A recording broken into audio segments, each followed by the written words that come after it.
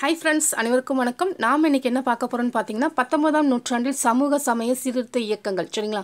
இந்த டாபிக் வந்து பார்த்திங்கன்னா 10th நியூ சோசியல் வால்யூம் 1ல் யூனிட் 5ல் இருக்குது. சரிங்களா? அந்த 10th நியூ வால்யூம் 1ல் அந்த யூனிட் 5 மட்டும்தான் படிக்கணும். மற்றதெல்லாம் வந்து பார்த்திங்கன்னா வேர்ல்டு பற்றி கொடுத்துருப்பாங்க. ஸோ இந்த டாபிக் ரொம்ப ரொம்ப இம்பார்ட்டண்டான டாபிக். ஏன்னா குரூப் 2 இயர் ரிவைஸ்டு சிலபஸில் அந்த டாபிக் கொடுத்துருக்காங்க.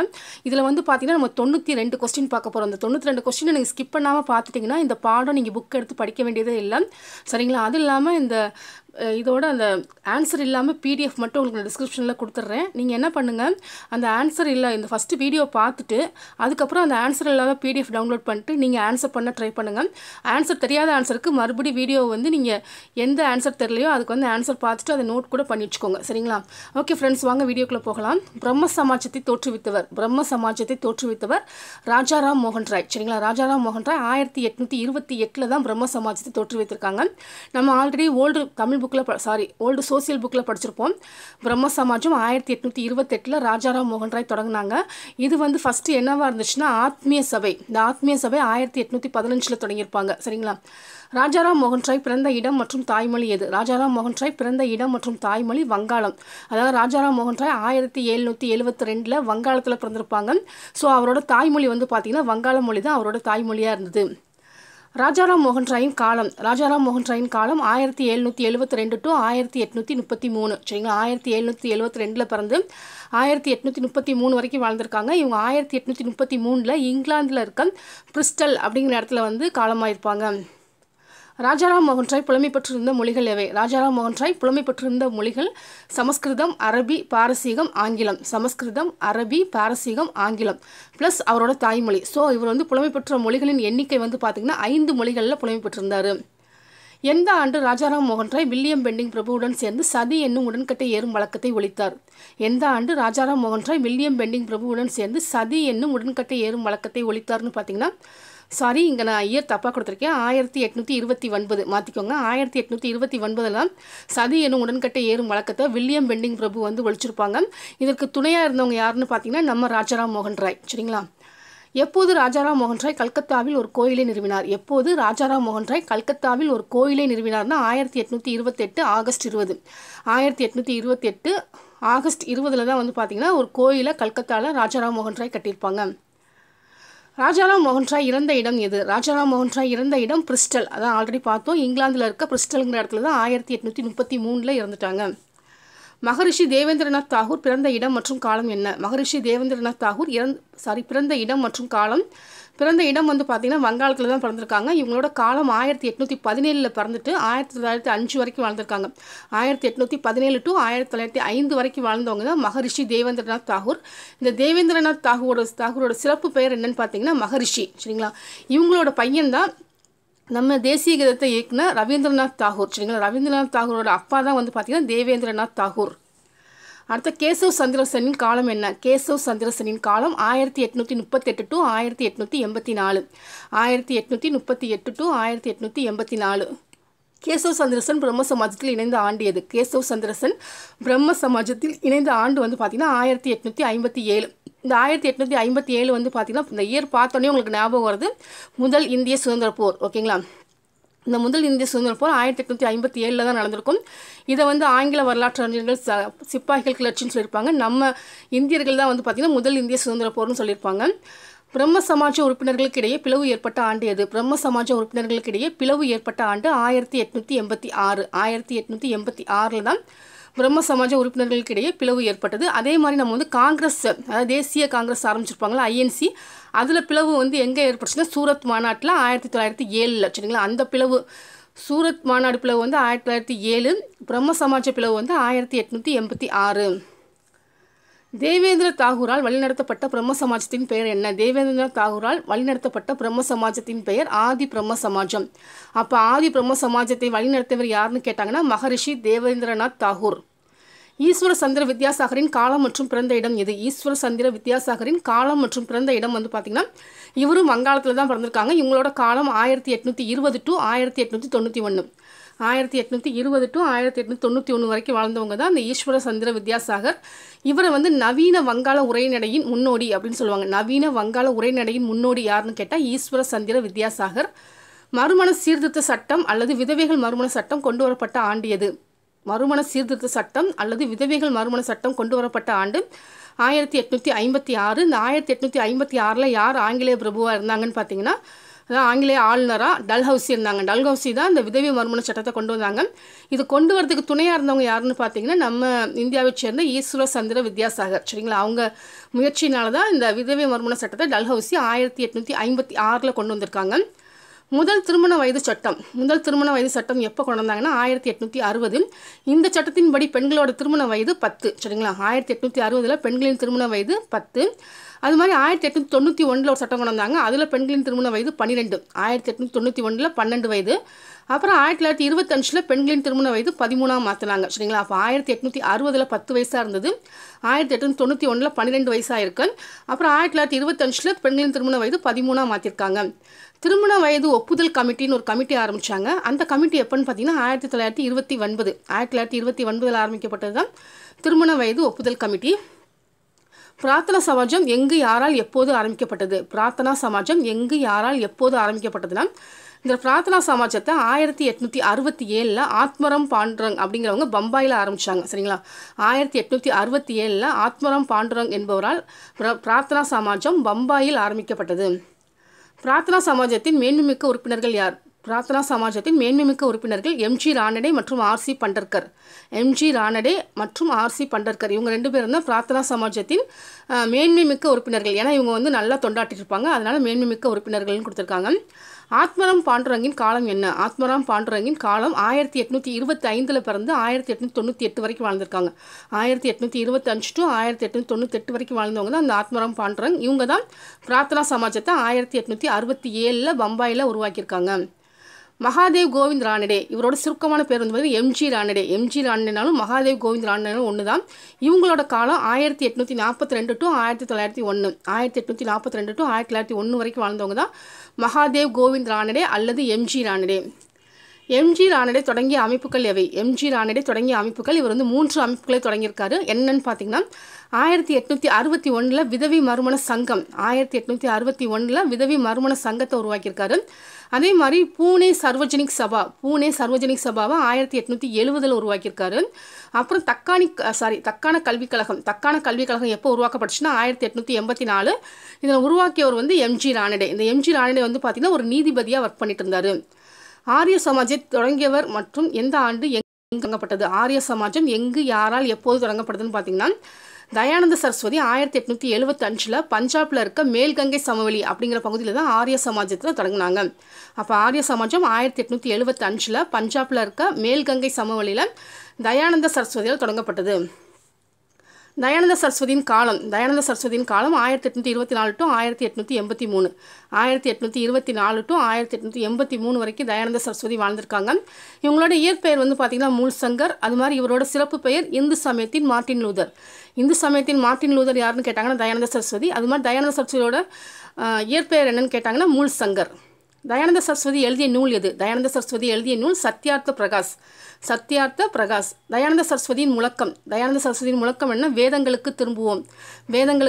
அதுவும் இல்லாமல் வந்து பார்த்திங்கன்னா இந்தியா இந்தியர்க்கே சுதேசி போன்ற வார்த்தைகளையும் இவர் தான் முழங்கினார். சரிங்களா, இந்தியா இந்தியர்க்கே சுதேசி அப்புறம் வேதங்களுக்கு திரும்புவோம், இந்த 3 வேர்ட்ஸும் சொன்னவர் யாருன்னா தயானந்த சரஸ்வதி. ஆரிய சமாஜத்தின் முக்கிய குறிக்கோள் என்ன? ஆரிய சமாஜத்தின் முக்கிய குறிக்கோள் எதிர்மத மாற்றங்கிறது தான் ஆரிய சமாஜத்தோட முக்கிய குறிக்கோள். இது 1875 பஞ்சாபில் தொடங்கியிருக்காங்க. சுத்தி இயக்கத்தை வகுத்து கொடுத்த அமைப்பு எது? சுத்தி இயக்கத்தை வகுத்து கொடுத்த அமைப்பு ஆரிய சமாஜம் சுத்தி இயக்கத்தை கொண்டு வந்துச்சு. இந்த சுத்தி இயக்கங்கிறது என்னன்னு பார்த்தீங்கன்னா மதம் மாறிய இந்துக்களை மீண்டும் இந்து சமயத்திற்கே கொண்டு வர்றது தான் இந்த சுத்தி இயக்கத்தோட முக்கிய நோக்கம். ஆரிய சமாஜத்தில் தயானந்த சரஸ்வதிக்கு பின்னர் பொறுப்பேற்றவர் யார்? ஆரிய சமாஜத்தில் தயானந்த சரஸ்வதிக்கு பின்னர் பொறுப்பேற்றவர் ஸ்ரத்தானந்தா. இந்த ஸ்ரத்தானந்தா வந்து பார்த்தீங்கன்னா அவரோட காலம் 1857 to 1926 வரைக்கும் வாழ்ந்திருக்காங்க. 1857 to 1926 வரைக்கும் வாழ்ந்தவங்க தான் இந்த ஸ்ரத்தானந்தா. இவங்க தான் தயானந்த சரஸ்வதிக்கு அப்புறம் ஆரிய சமாஜத்தை வழிநடத்தினாங்க. ஸ்ரத்தானந்தா குருகுல பள்ளிகளை நிறுவிய ஆண்டு எது? ஸ்ரத்தானந்தா குருகுல பள்ளிகளை நிறுவிய ஆண்டு 1900. சரிங்களா, 1900 தான் குருகுல பள்ளிகளை இந்த ஸ்ரத்தானந்தா உருவாக்கினார். ஏன்னா தயானந்த சரஸ்வதியின் காலத்தில் உருவாக்கப்பட்ட டிஏவி பள்ளிகளை அவர் வந்து ரொம்ப வெறுத்தார். ஸோ அதுக்கு பதிலாக தான் இவர் குருகுல பள்ளிகளை 1900 வந்து ஸ்டார்ட் பண்ணார். ராமகிருஷ்ண பரமஹம்சரின் காலம். ராமகிருஷ்ண பரமஹம்சரின் காலம் 1836 டு 1886. 1836 டு 1886 வரைக்கும் வாழ்ந்தவங்க தான் ராமகிருஷ்ண பரமஹம்சர். இவர் வந்து ஒரு கோட் சொல்லியிருப்பாங்க, அதாவது ஜீவன் என்பதே சிவன், ஜீவன் என்பதே சிவன் அப்படின்னு சொன்னவர் வந்து பார்த்திங்கன்னா ராமகிருஷ்ண பரமஹம்சர். இவர் வந்து தட்சணேஸ்வரம் அப்படிங்கிற ஒரு காளி கோயிலில் அர்ச்சகராக வேலை பார்த்துருக்காரு. சரிங்களா. இவரோட கொள்கைகளில் ஈர்க்கப்பட்டு தான் விவேகானந்தர் வந்து ராமகிருஷ்ணா மிஷனை வந்து தொடங்கியிருப்பார். சரிங்களா. ராமகிருஷ்ணா மிஷன் எப்போ தொடங்கப்பட்டதுன்னா 1897 மே 1. 1897 மே 1 அன்னைக்கு பேலூர், கல்கத்தாக்கு அருகில் உள்ள பேலூருங்கிற மாவட்டத்தில் தான் விவேகானந்தர் வந்து ராமகிருஷ்ணா மிஷனை தொடங்கினாங்க. சுவாமி விவேகானந்தரின் இயற்பெயர் மற்றும் காலம். சுவாமி விவேகானந்தரின் இயற்பெயர் மற்றும் காலம் வந்து பார்த்திங்கன்னா அவரோட இயற்பெயர் நரேந்திர தத். அவரோட காலம் வந்து 1863 பிறந்து 1902 வரைக்கும் வாழ்ந்திருக்காங்க. 1863 டு 1902 வரைக்கும் வாழ்ந்த நரேந்திர தத்தோட நம்ம வந்து இப்போ வந்து சுவாமி விவேகானந்தர் அப்படின்னு சொல்லி தெரிஞ்சுக்கிறோம். சரிங்களா. பிரம்மஞான சபையை தோற்றுவித்தவர்கள் யார்? பிரம்மஞான சபையை தோற்றுவித்தவர்கள் 2 பேர் இருக்காங்க. அதாவது ரஷ்யாவை சேர்ந்த மேடம் ஹெச்பி பிளவாஸ்கி, அமெரிக்காவை சேர்ந்த ஹெச்எஸ் ஆல்கட், அதாவது ஹென்ரி எஸ் ஆல்காட்னு சொல்லி படிச்சிருப்போம். ஸோ மேடம் ஹெச்பி பிளவாஸ்கி மற்றும் ஹென்ரி எஸ் ஆல்கட் இவங்க 2 பேரும் சேர்ந்து தான் அமெரிக்காவில் உள்ள நியூயார்க்கில் 1875 பிரம்மஞான சபையை தோற்றுவித்திருக்காங்க. பிரம்மஞான சபை எப்போது இந்தியாவில் சென்னை அடையாருக்கு மாற்றப்பட்டது? பிரம்மஞான சபை எப்போது இந்தியாவில் சென்னை அடையாருக்கு மாற்றப்பட்டதுன்னா 1886 தான் மாற்றிருப்பாங்க. அதுக்கு முன்னாடி வந்து பார்த்திங்கன்னா நியூயார்க்கில் தான் இருந்திருக்கு. அதுக்கப்புறம் தான் 1886 சென்னை அடையாருக்கு பிரம்மஞான சபையை மாற்றினாங்க. அன்னிபெசன்ட் அம்மையார் நடத்திய நாளிதழ்கள் எவை? அன்னிபெசன்ட் அம்மையார் நடத்திய நாளிதழ்கள் காமன்வீல் மற்றும் நியூ இந்தியா. அப்போ காமன்வீல் மற்றும் நியூ இந்தியா வந்து பார்த்திங்கன்னா தினசரி பத்திரிகை தான். சரிங்களா. மேபி இது கூட கேட்க சான்சஸ் இருக்குது. காமன்வீல்ங்கிறது வாராந்திர பத்திரிகையா இல்லை மாத இதெல்லாம் இல்லை நாளிதழான்னு கேட்க சான்சஸ் இருக்குது. ஸோ அதையும் சேர்த்தே பார்த்துக்கோங்க. ஜோதிபா பூலே எங்கு எப்போது பிறந்தார்? ஜோதிபா பூலே மகாராஷ்டிராவில் 1827 பிறந்திருக்காங்க. 1827 மகாராஷ்டிராவில் பிறந்தவங்க தான் ஜோதிபா பூலே. ஒடுக்கப்பட்டோருக்கான முதல் பள்ளி எங்கு எப்போது யாரால் தொடங்கப்பட்டது? ஒடுக்கப்பட்டோருக்கான முதல் பள்ளி எங்கு எப்போது யாரால் தொடங்கப்பட்டதுன்னா 1852 ஜோதிபா பூலே தான் ஒடுக்கப்பட்டோருக்கான முதல் பள்ளியை பூனேயில் ஆரம்பிச்சிருப்பாங்க. சரிங்களா. அப்போ பூனேயில் 1852 ஜோதிபா பூலே அவர்களால் தொடங்கப்பட்டது தான் ஒடுக்கப்பட்டோருக்கான முதல் பள்ளி. குலாம்கிரிங்கிறது தமிழில் மீனிங் வந்து அடிமைத்தனம். சரிங்களா. அந்த குலாம்கிரிங்கிற நூலை எழுதினவர் யாருன்னா ஜோதிபா பூலே. ஜோதிபா பூலே. குலாம்கிரியின் மீனிங் என்னன்னு பார்த்தீங்கன்னா அடிமைத்தனம். நாராயணகுரு எங்கு எப்போது பிறந்தார்? நாராயணகுரு எங்கு எப்போது பிறந்தார்னா இவர் வந்துட்டு 1854 கேரளாவில் பிறந்திருப்பாங்க. 1928 வரைக்கும் வாழ்ந்திருக்காங்க. 1854 டு 1928 வரைக்கும் வாழ்ந்தவங்க தான் நாராயணகுரு. இவர் வந்து பார்த்திங்கன்னா ஈழத்தமிழர்களின் முன்னேற்றத்திற்காக அரும்பாடுபட்டவர். சரிங்களா. அதாவது ஈழத்துவத்துக்கு வந்து ரொம்ப முக்கியத்துவம் கொடுத்தவங்க. நாராயணகுரு அறிஞராகவும் கவிஞராகவும் திகழ்ந்த மொழிகள் எவை? நாராயணகுரு அறிஞராகவும் கவிஞராகவும் திகழ்ந்த மொழிகள் வந்து மலையாளம், தமிழ், சமஸ்கிருதம். ஏன்னா மலையாளம் வந்து அவரோட தாய்மொழியாக இருக்கும். கேரளாவில் பிறந்திருக்காரு. தமிழ் மற்றும் சமஸ்கிருதம் வந்து எக்ஸ்ட்ரா அவருக்கு தெரியுது. சரிங்களா. ஸ்ரீ நாராயண தர்ம பரிபாலன யோகம், அதாவது SNDP தொடங்கப்பட்ட ஆண்டு எது? ஸ்ரீ நாராயண தர்ம பரிபாலன யோகம், அதாவது SNDP தொடங்கப்பட்ட ஆண்டு 1903. 1903 ஸ்ரீ நாராயணகுரு தான் தொடங்கியிருப்பாங்க. SNDPயை முன்னெடுத்து சென்றவர்கள் யார்? SNDPயை முன்னெடுத்து சென்றவர்கள் யாருன்னு பார்த்தீங்கன்னா குமாரன் ஆசன் மற்றும் டாக்டர் பால்பு. குமாரன் ஆசன் மற்றும் டாக்டர் பால்பு இவங்க 2 பேர் தான் வந்து பார்த்தீங்கன்னா ஸ்ரீ நாராயணகுரு தர்ம பரிபாலன யோகத்தை நாராயணகுருக்கு அப்புறம் வழிநடத்தி சென்றவர்கள். ஐயன்காளி பிறந்த ஊர் மற்றும் காலம் என்ன? ஐயன்காளி பிறந்த ஊர் மற்றும் காலம் வெங்கனூர். வெங்கனூரில் வந்து 1863 பிறந்திருக்காங்க. அப்போ ஐயன்காளியும் சுவாமி விவேகானந்தரும் ஒரே வருஷம் தான் பிறந்திருக்காங்க. நல்லா ஞாபகம் வச்சுக்கோங்க. சரிங்களா. ஐயன்காளியும் 1863 தான், சுவாமி விவேகானந்தரும் 1863 தான். இந்த 1863 63 மாற்றி போட்டிங்கன்னா 36ன்னு வரும். ஸோ 1836 யார் பிறந்தாங்கன்னா ராமகிருஷ்ண பரமஹம்சர். ஸோ இந்த 3 பேரையும் கொஞ்சம் ரிலேட் பண்ணி ஞாபகம் வச்சுக்கோங்க. இவர் எங்கே பிறந்திருக்காரு? திருவனந்தபுரத்தில் உள்ள வெங்கனூர் அப்படிங்கிற ஊரில் பிறந்திருக்காரு. இவர் 1941 வரைக்கும் வாழ்ந்திருக்காங்க. சரிங்களா. 1941 வரைக்கும் வாழ்ந்திருக்காங்க. சுவாமி விவேகானந்தர் வந்து பார்த்திங்கன்னா 1902 இறந்திருப்பாங்க. அது மாதிரி இவர் யார் 1836 பிறந்தாருன்னு சொன்னல ராமகிருஷ்ண பரமஹம்சர். அவர் வந்து 1886 வரைக்கும் வாழ்ந்திருப்பாங்க. அதாவது அவர் வந்து பார்த்திங்கன்னா 50 வருஷம் வாழ்ந்திருப்பார் ராமகிருஷ்ண பரமஹம்சர். சாது ஜன பரிபாலன சங்கம், அதாவது ஏழை மக்கள் பாதுகாப்பு சங்கத்தை தொடங்கியவர் யார்? சாது ஜன பரிபாலன சங்கம், இதற்கு இன்னொரு பேர் வந்து ஏழை மக்கள் பாதுகாப்பு சங்கம். இதை தொடங்கியவர் யாருன்னு பார்த்தீங்கன்னா ஐயன்காளி. 1907 தொடங்கியிருப்பாங்க. 1907 தொடங்கப்பட்ட சாது ஜன பரிபாலன சங்கம். SNDP வந்து 1903 4 வருஷத்துக்கு முன்னாடியே தொடங்கிட்டாங்க. சரிங்களா. அது ஞாபகம் வச்சுக்கோங்க. சர் சையத் அகமது கானின் காலம் என்ன? சர் சையத் அகமது கானின் காலம் 1817 டு 1896. 1817 டு 1896. இவர் வந்து டெல்லியில் பிறந்திருக்காங்க. சர் சையத் அகமது கான் தொடங்கிய இயக்கத்தின் பெயர் என்ன? சர் சையத் அகமது கான் தொடங்கிய இயக்கத்தின் பெயர் வந்து அலிகார் இயக்கம். இந்த அலிகார் இயக்கத்தை அலிகார் நகரில் தொடங்கினாங்க 1875.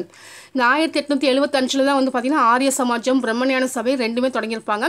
அது இல்லாமல் அலிகார் இயக்கமும் 1875 தான். எங்கே? அலிகார் நகரில் தொடங்கியிருக்காரு. சர் சையத் அகமது கான் தொடங்கிய அறிவியல் பல்கலைக்கழகத்தில் ஆங்கில அறிவியல் நூல்கள் எந்த மொழியில் மொழிபெயர்ப்பு செய்யப்பட்டது?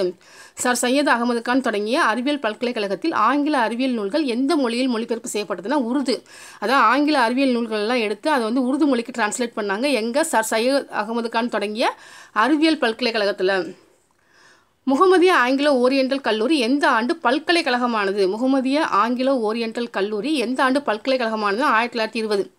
அதாவது ஸ்டார்ட் பண்ணது வந்து பார்த்திங்கன்னா 1875 ஸ்டார்ட் பண்ணியிருப்பாங்க. இது வந்து எப்போ யூனிவர்சிட்டி ஆச்சுன்னா 1920. தியோபந்த் இயக்கத்தை தொடங்கியவர்கள் யார்? தியோபந்த் இயக்கத்தை தொடங்கியவர்கள் பழமைவாத முஸ்லீம் உலமாக்கள். பழமைவாத முஸ்லீம் உலமாக்கள் தான் தியோபந்த் இயக்கத்தை தொடங்கியிருப்பாங்க. உத்தரப்பிரதேசம் சஹரன்பூரில் 1866 பள்ளியை நிறுவியவர்கள் யார்?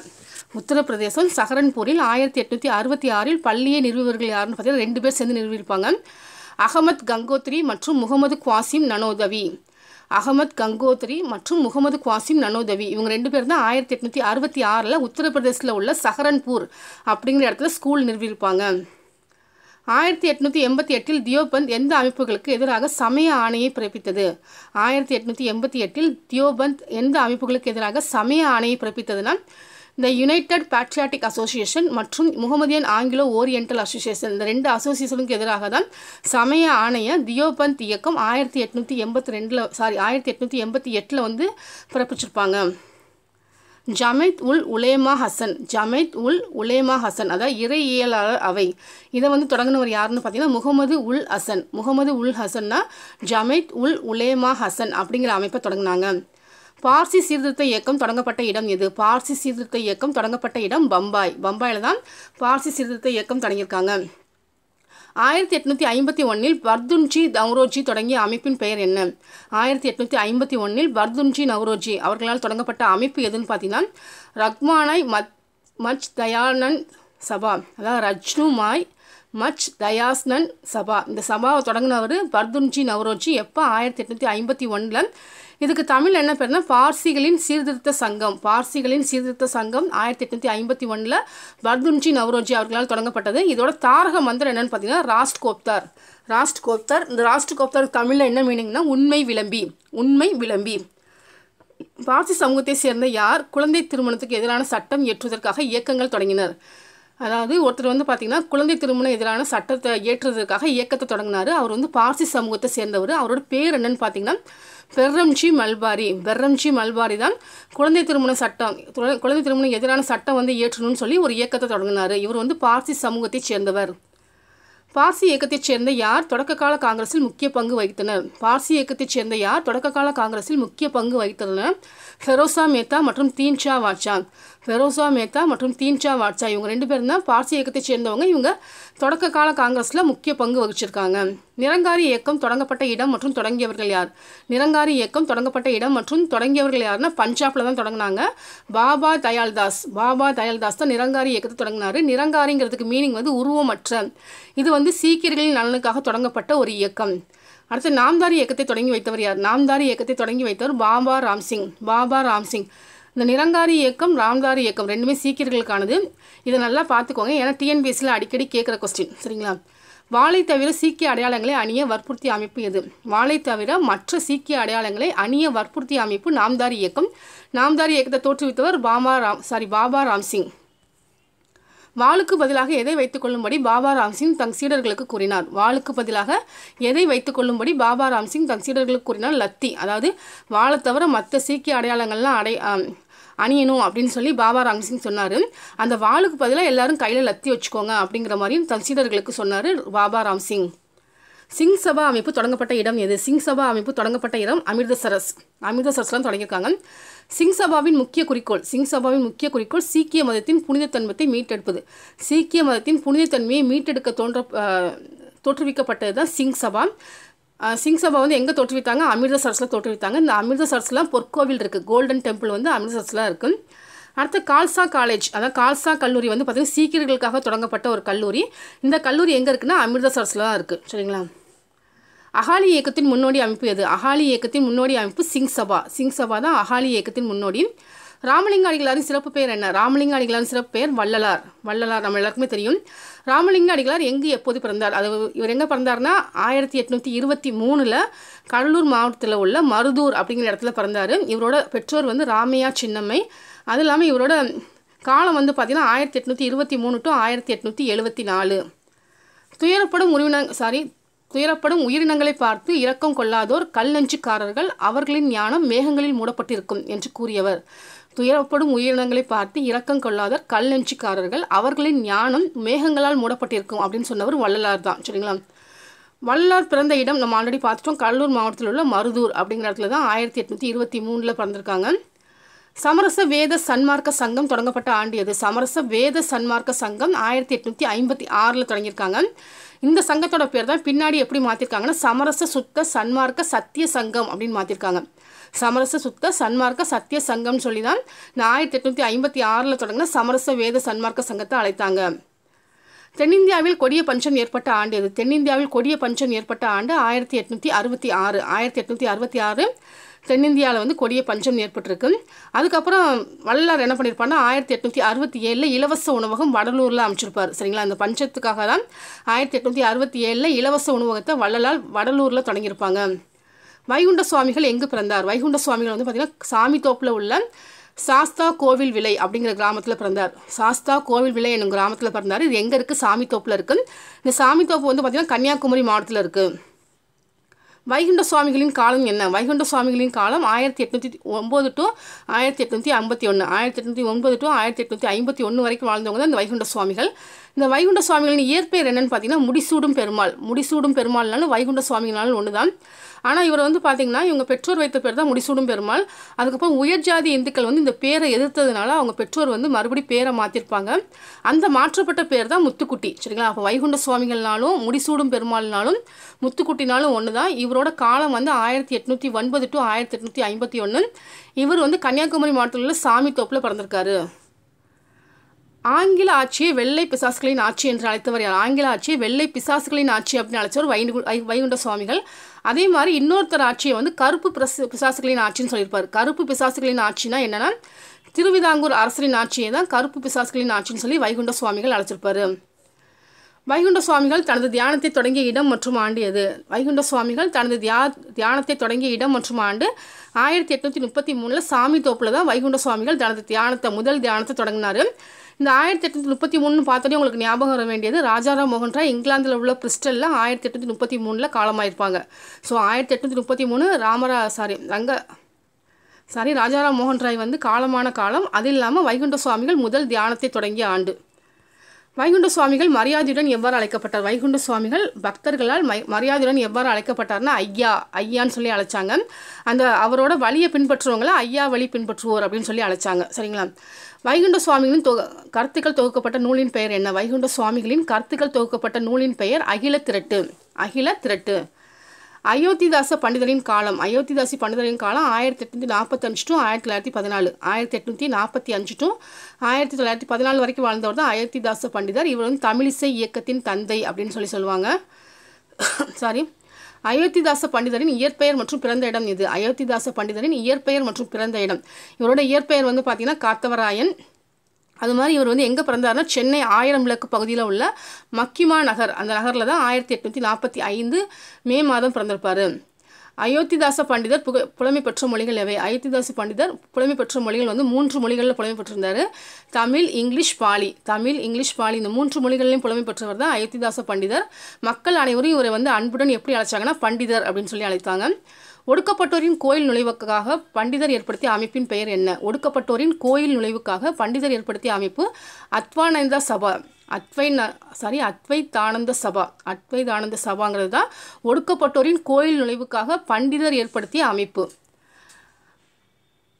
பண்டிதரும் ஜான் திரவியம் என்பவரும் சேர்ந்து உருவாக்கிய அமைப்பு மற்றும் உருவாக்கப்பட்ட ஆண்டு எது? அதாவது அயோத்திதாச பண்டிதரும் ஜான் திரவியம் என்பவரும் சேர்ந்து உருவாக்கிய அமைப்பு மற்றும் ஆண்டு என்னன்னு பார்த்தீங்கன்னா திராவிட கழகம். இந்த திராவிட கழகத்தை ஜான் திரவியம் அவரோடு சேர்ந்து பண்டிதர் உருவாக்கியிருப்பார் 1882. 1882 உருவாக்கியிருப்பாங்க. இந்த 1882 பார்த்தோன்னா உங்களுக்கு ஞாபகம் என்னன்னு பார்த்தீங்கன்னா ஆனந்த மடம் அப்படிங்கிற நூலில் பக்கிம் சந்திர சட்டர்ஜி வந்தே மாதரம்ங்கிற பாடலை வந்து வெளியிட்டிருப்பாங்க. ஆனந்த மடம்ங்கிறதுல வந்தே மாதரம் அப்படிங்கிற ஒரு பாடலை வந்துட்டு பக்கிம் சந்திர சட்டர்ஜி வெளியிட்ட ஆண்டு 1882. அது இல்லாமல் இன்னொன்று உங்களுக்கு ஞாபகம் வரணும், 1882 தான் நம்ம மகாகவி பாரதியார் பிறந்தாங்க, டிசம்பர் 11. அடுத்து திராவிட மகாஜன சபை எந்த ஆண்டு யாரால் தொடங்கப்பட்டது? திராவிட மகாஜன சபை எந்த ஆண்டு யாரால் தொடங்கப்பட்டதுன்னு பார்த்தீங்கன்னா 1891 இவர் பண்டிதர் தான் தொடங்கியிருப்பார். சரிங்களா, அயோத்திதாச பண்டிதர் தான் திராவிட மகாஜன சபையை 1891 தொடங்கினாங்க. அது மாதிரி இவர் நடத்தின இதழ் வந்து பார்த்தீங்கன்னா திராவிட பாண்டியன். இந்த திராவிட பாண்டியன் வந்து 1885 உருவாக்கப்பட்டுச்சு. திராவிட பாண்டியன்கிறது ஒரு இதழ். இது வந்து 1885 அயோத்திதாச பண்டிதரால் ஏற்படுத்தப்பட்டது. திராவிட மகாஜன சபையின் முதல் கூட்டம் நடைபெற்ற இடம் எது? திராவிட மகாஜன சபையின் முதல் கூட்டம் நடைபெற்ற இடம் நீலகிரியில் தான் நடைபெற்றிருக்கு. ஒரு பைசா தமிழன் வாரப்பத்திரிகை தொடங்கப்பட்ட ஆண்டு? ஒரு பைசா தமிழன் வாரப்பத்திரிகை தொடங்கப்பட்ட ஆண்டு 1907. அதாவது 19 ஜூன் 1907 தொடங்கினார். இந்த வாரப்பத்திரிகை ஒரு பைசா தமிழன்கிறது வாரப்பத்திரிகை. இது வாரம் புதன்கிழமை வெளிவரும். இதோட விலை எவ்வளோன்னு பார்த்தீங்கன்னா காலனா. இதெல்லாம் நம்ம ஓல்டு தமிழ் புக்கில் படிச்சிருப்போம், கொஞ்சம் ரீகால் பண்ணிக்கோங்க. சரிங்களா. அயோத்திதாச பண்டிதர் எப்போது எங்கே யாருடைய தாக்கத்தின் காரணமாக பௌத்த மதத்தினை தழுவினார்? அயோத்திதாச பண்டிதர் எப்போது எங்கே யாருடைய தாக்கத்தின் காரணமாக பௌத்த மதத்தை தழுவினார்னு பார்த்தீங்கன்னா ஹென்றி எஸ் ஆல்கட், அதாவது பிரம்மஞான சபையை தோற்றுவித்தவர்களில் ஒருவரான ஹென்றி எஸ் ஆல்கட் மூலமாக இலங்கையில் 1898 தான் அயோத்திதாச பண்டிதர் பௌத்த மதத்தை வந்து தழுவியிருப்பார். அதான் 1898 இலங்கையில் ஹென்றி எஸ் ஆல்கட் அவங்களோட தாக்கத்தினால தான் அயோத்திதாச பண்டிதர் பௌத்த மதத்தை தழுவினார். சாக்கிய பௌத்த சங்கம் எங்கு நிறுவப்பட்டது? சாக்கிய பௌத்த சங்கம் எங்கு நிறுவப்பட்டது? சென்னையில் நிறுவப்பட்டது. இது நிறுவியவர் வந்து அயோத்திதாச பண்டிதர். ஒடுக்கப்பட்டவர்களை சாதி பேதமற்ற திராவிடர் என அழைத்தவர் யார்? ஒடுக்கப்பட்டவர்களே சாதி பேதமற்ற திராவிடர் அப்படின்னு அழைச்சவர் யாருன்னா அயோத்திதாச பண்டிதர். அயோத்திதாச பண்டிதர் தான் அழைச்சிருப்பாரு. ஓகே ஃப்ரெண்ட்ஸ், இந்த வீடியோ பிடிச்சிருந்தா லைக் பண்ணுங்கள், ரொம்ப பிடிச்சிருந்தா உங்கள் ஃப்ரெண்ட்ஸ்க்கும் ஷேர் பண்ணுங்கள். மறந்துடாமல் நீங்கள் சப்ஸ்கிரைப் பண்ணி நோட்டிஃபிகேஷன் சிம்பிள் ஆன் பண்ணி வச்சுக்கோங்க. Okay, thank you.